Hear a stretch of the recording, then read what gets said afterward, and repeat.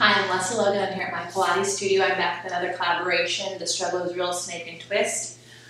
Okay, who asked for this? The struggle is real, snake and twist. This is a really difficult exercise for me, and yeah, so I'm gonna briefly show you kind of where I'm at and what it is.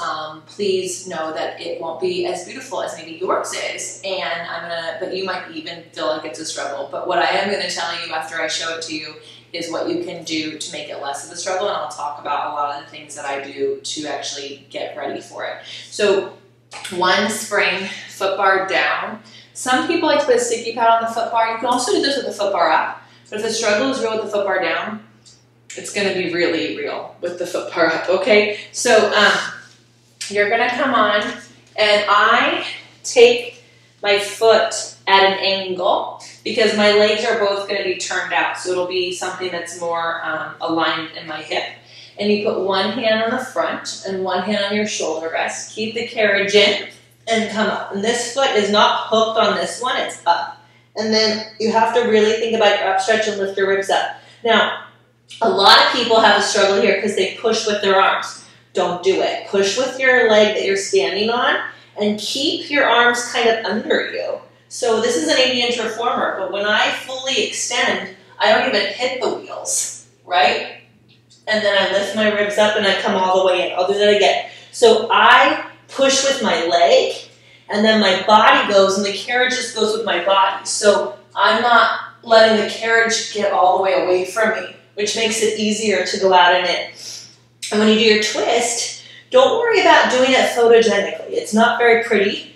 You push about halfway out. It can get pretty eventually, and you twist. And for me, that's my twist today. So could I lower my hips and then look all the way out the door? Totally, and it would be a beautiful picture, but I would be disconnected completely. So that is essentially the snake and twist. There is a one-arm snake, which I'll show you another day in another video.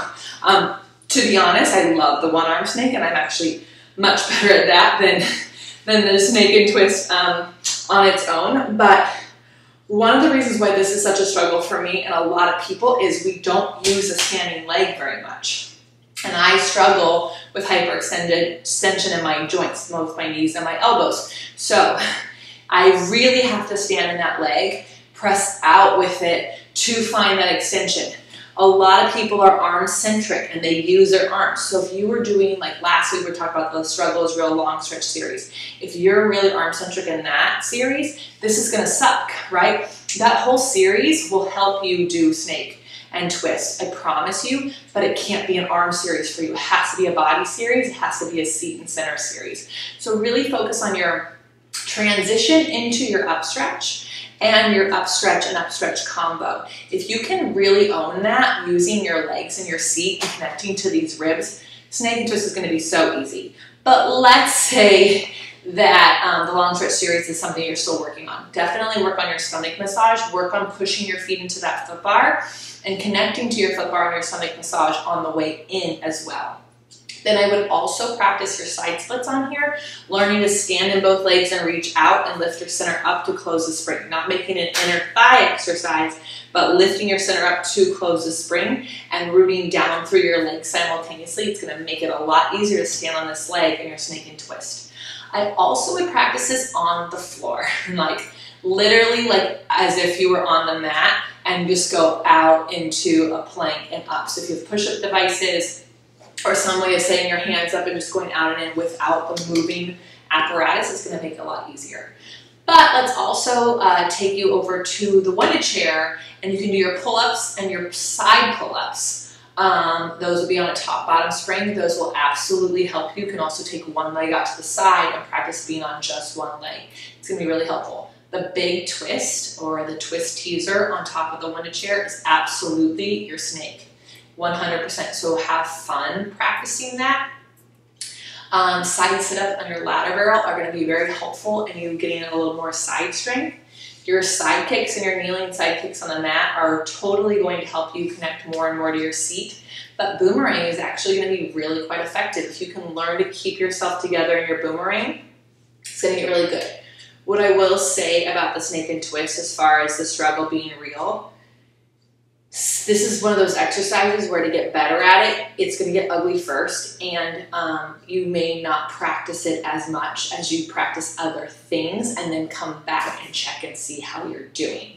So using it as a barometer for how the rest of your Pilates practice is going, not necessarily as the goal or as the thing you do over and over again. Like I could do, if I need to practice elephant, I could practice elephant. It's not going to kill me, and I can get better at it in the session, right? But practicing snake and twist, you have a few good ones, and then you really just have to move on and then go somewhere else in the room and practice one of those things I suggested.